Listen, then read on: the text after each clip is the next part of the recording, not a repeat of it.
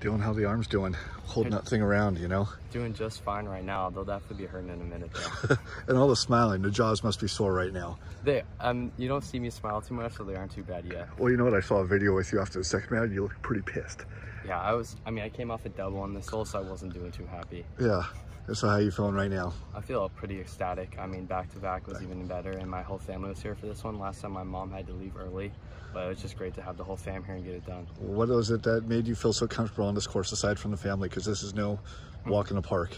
Yeah, comfortable. I think RJ, I mean, he used to be my old teammate at Pepperdine, and then I was at Washington. That was so nice playing with him. And then Evan Emmerich with San Diego State. I mean, I talked to him quite a bit today. We're pretty good friends. I almost went there.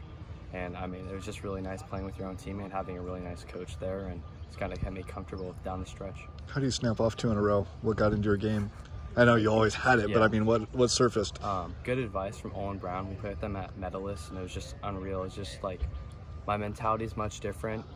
Definitely keep it a secret for now, but just keep that mentality the same. Definitely keep even keel is definitely really good, and just try to think you can make as many birdies as you can, and just keep grinding. Take me through a couple of your shots of the day for you. Okay. Definitely, we'll do 18, the chip shot. So it was a pretty bad lie into the green, and yesterday I ended up breaking my 58 out of anger. And today I used one of the demos from Pasa and put it in the back of my stance and hood it and just hit it like 6 feet ahead of me, and it rolled up really nice to a foot. Yeah. I mean, it was so nice. 17, 18, having 1-footers for par, because grinding all day for that stuff. So what'd you hit off the tee box on 17, and what'd you have coming in, and what'd you hit? So on 17 I hit driver, and then I hit 54, quite a bit short, had 40 feet. That was pretty nerve-wracking putt.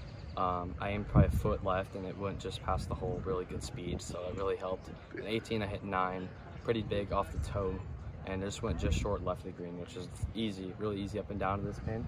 It's definitely a new pin, it's usually further back. Yeah. So I was definitely challenged. I was like, man, if I hit this too high, it can come off and roll off the green, or if I don't, it'll be just like I did. So I kind of envisioned it and visualized it to go that way, and thankfully it did.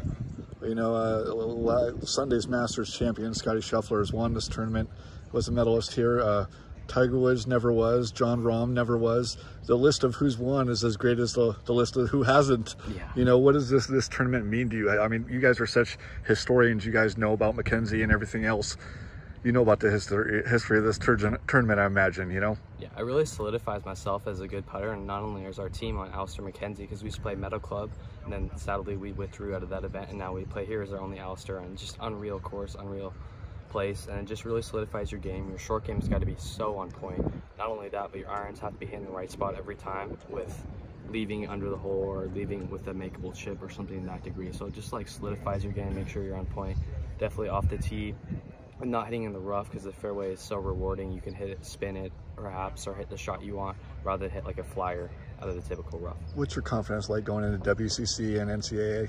WCC is really high. I mean, we're really good again as a team, and we won last year by quite a bit. I also tied for the lead, sadly lost in the playoff last year, so hopefully I can redo that, and this time hopefully win after back-to-back. So. I'm going to end on a negative question. Texas got this thing today by 1 stroke. How's that sit, and what does that fuel you guys up for? That's really hard. As a team, I mean, we really wanted to win. We had quite a bit of incentive if we did win. Sadly, we didn't get that.